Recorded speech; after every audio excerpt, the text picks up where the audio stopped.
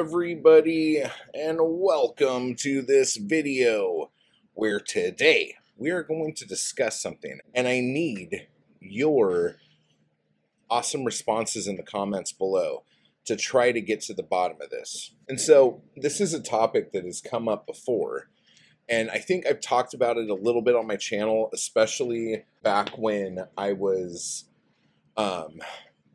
reading the book Astounding by Alec Navala Lee. And I think it might have even come up in that interview. Maybe I'll link that shit here. I don't know.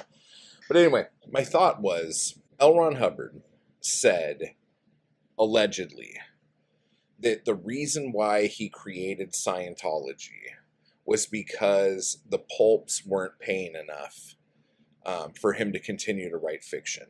Make of that what you will. The other thing is that I've heard or I read, it might have been in that book, it might not have been, I can't remember. And so, like, coming in here with facts, like, this is just, like, me thinking. But I remember somewhere hearing that one of the inspirations L. Ron Hubbard had for creating Scientology was Lovecraft's use of the Cthulhu mythos. Okay? So let's just fucking take a moment and think about that. Like, if that is a legit quote or a legit feeling L. Ron Hubbard had, H.P. motherfucking Lovecraft might be the one responsible for Scientology. Let that sink in for a second. That's crazy. So, what I am going to talk about now is, why didn't Lovecraft do this himself? Okay? Lovecraft's a smart dude. Lovecraft's a guy who always wants to be right and always is ready to argue his thoughts and his points. So if that's the case, how come he didn't think of this first? And then I was thinking, I'm like, well, you know, maybe it's just the whole, like, cosmic horror shit where the gods are so great and humans are so insignificant that why would that even be a fucking thing that we would have any knowledge of? But then I was thinking more, and in his stories even, especially in the Call of Cthulhu, there are Cthulhu cults. There are, in Dunwich Horror, like, there are people trying to bring these fucking giant god monster things that will totally annihilate Earth and everything with it. They're trying to raise them from their great slumbers. You know what I'm saying? So then I was thinking, I'm like, is it a thing where there just isn't as much to gain from the Cthulhu mythos as there would be from Scientology? Like, at least on paper? And I don't know, because it seems like with Scientology, you give up a lot in order to play ball with them. And if you're not from Southern California, you probably have never seen this, but maybe I'll put some pictures up here. But the main Scientology building, it's like this big fucking blue structure, like cops in, like, matching weird blue outfits just wandering around making sure everyone is Scientologizing correctly or something.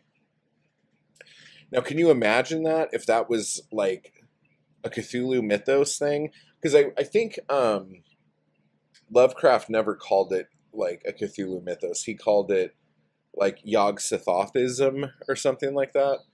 So just imagine, like, that big blue building with, like, a big fucking Cthulhu head on top of it, or wings coming off of the building, and it's all fucking dark and lightning striking and shit, and there's all these weird fucking druids fucking walking around. Like, what the fuck would that be like? Now, another thing about this, and let me know in the comments below if, like, my timeline's off somehow or anything like this. But, like, if you look at L. Ron Hubbard and H.P. Lovecraft, L. Ron Hubbard, I think, I don't know if he had more money in the beginning or if the whole Scientology thing just kind of landed him some cash. But Lovecraft came from a very affluent family that lost everything, basically. His means might not have been what they could have been in order to create a religion. But like when you're thinking about all this stuff and all of these things from the Necronomicon that he talks about, why didn't he just fucking write the Necronomicon? Like, I know that's crazy. And I'm not saying, like, I want there to be a new cult to belong to, damn it. I'm just saying it's fucking weird that the Necronomicon, Lovecraft, Cthulhu, the whole fucking thing, for so many years, people actually thought there was some relevance to what he was talking about because of the way he wrote his stories, to where you thought that this was actual historical, like, relevance and shit.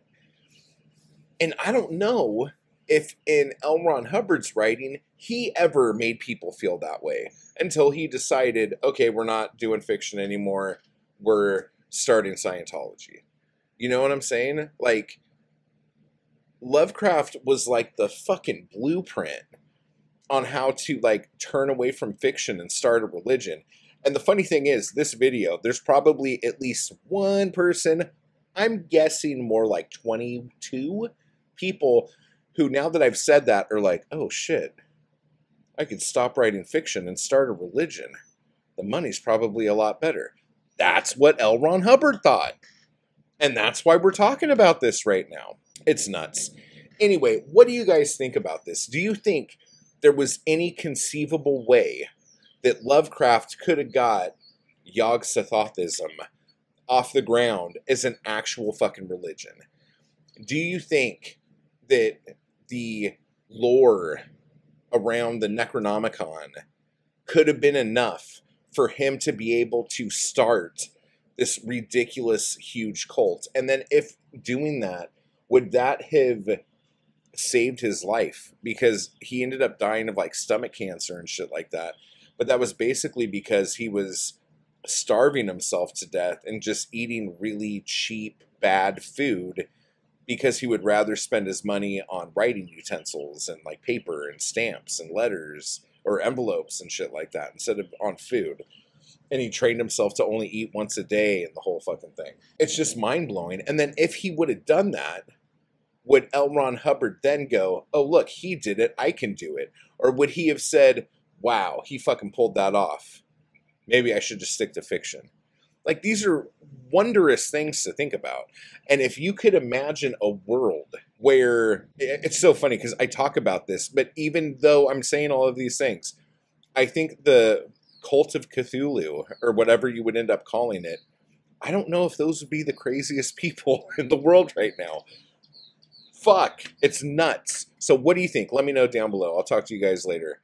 I just want to give a quick thanks to those people who make these videos possible. Anarchy Crew and my followers on Patreon. I appreciate the hell out of you guys, and thank you so much for keeping me going to keep this content possible. You guys are awesome.